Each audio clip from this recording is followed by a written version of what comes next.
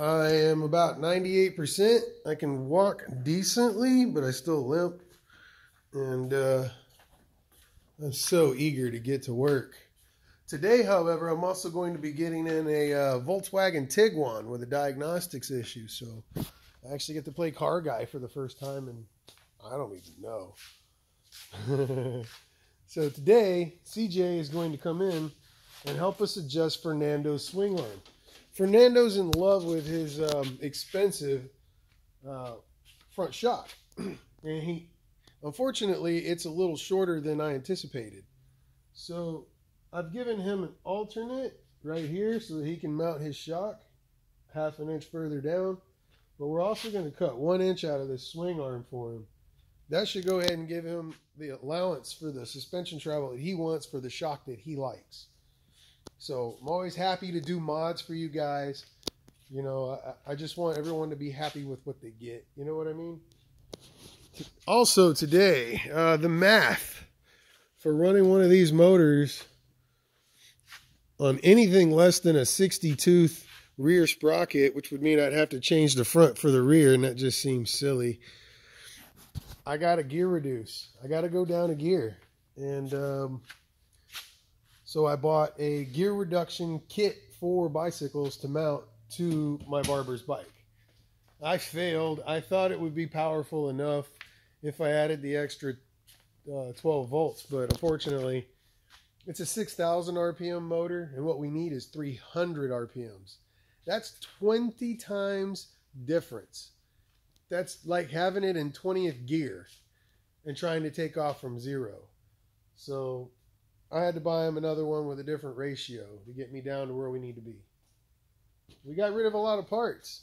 Thank you guys for listening and joining in and emailing me and buying my parts. I'm almost done with doing razors, so I'm less likely to continue making stuff. I have somebody that's interested in buying this bike. He wanted to trade for a simulator, but by the end of the day, he was only allowed to do so many things. So I said, well, let's just hold off until you're allowed to do more. And I started thinking, well, what else do you have, Keaton? What else do you have? I have that really ugly frame, the one that I said, let's not use the ugly frame. That's the ugliest frame I got. Here's an SX. It's a white-bodied SX 500. And I have an offset 20-inch that I was thinking about throwing some LiFePO packs into. It'll still get up and boogie. It'll jump. It'll do all the things. I just, you know, I either need to stretch it or get a different bike frame. And since we're making other bikes, you know, might as well just go ahead and do it. I still have my monster bike that I used for Eric's twins, the mock-ups.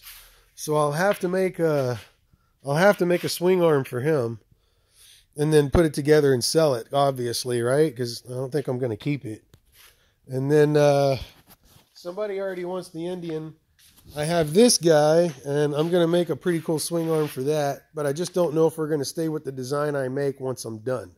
We have a design that's similar between this, and it puts the battery on the frame instead of on the swing arm, which is really weird. I don't like that. So we'll have less boggy feelings while we ride. I don't know. But that's what I've got for that, and I've got this guy over here. I'll probably still have this, so I might stretch it. If somebody wants to pay me to stretch it and sell it to them, why not, right? And I'm having a few problems with my fork supplier. It's, you know, we did a lot of transactions, but I've had 2 or 3 situations now where he's run out of stock on something, and it's caused problems with me and my customers. And I'm really not liking that, you know. So I think that's where I'm going to go ahead and stop. All right, my customers are here, so we'll check them out.